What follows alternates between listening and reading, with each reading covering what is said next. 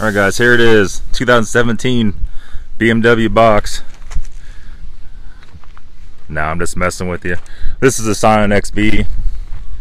Let me fix this for you guys here real quick. There you go. This is a 2006 Scion XB. My buddy brought me over here, and I got to sell it for him. So I got some people coming today to look at it from Craigslist. It's a little squish in the front here. It's kind of a turd a little bit. It's not bad though. It's clean on the inside.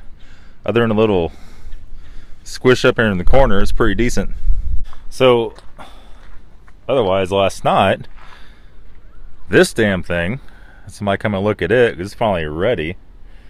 And like I said, I bought this car before a couple years ago, sold it to my best friends.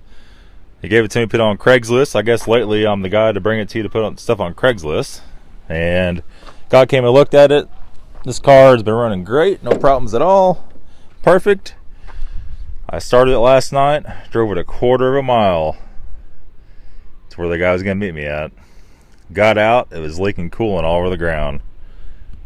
He drove an hour to get here. He was pissed. I was pissed because it was doing it, and it was leaking out of the upper radiator hose. Tightened the clamp, did nothing, and I got my little mirror on a stick. Guy underneath there looked at it, and there's a little pinhole about an inch out from the clamp on the bottom. I just drove this car 45 minutes, not more than 3 days ago. Not even one drop of anything. So that's kind of the way the car business is, guys. You just never know what's going to happen. So that's the way selling cars goes, guys. A lot of you guys ask how to get these car deals for a good price. If you buy something for a good price, it's probably going to be a piece. Luckily, I know how to turn a turd into a diamond, I guess you might say, sometimes.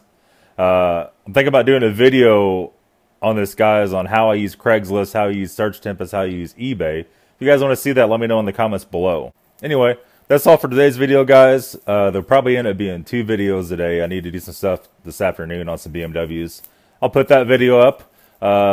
If you like today's video, give it a thumbs up. Leave a comment. Let me know what you think.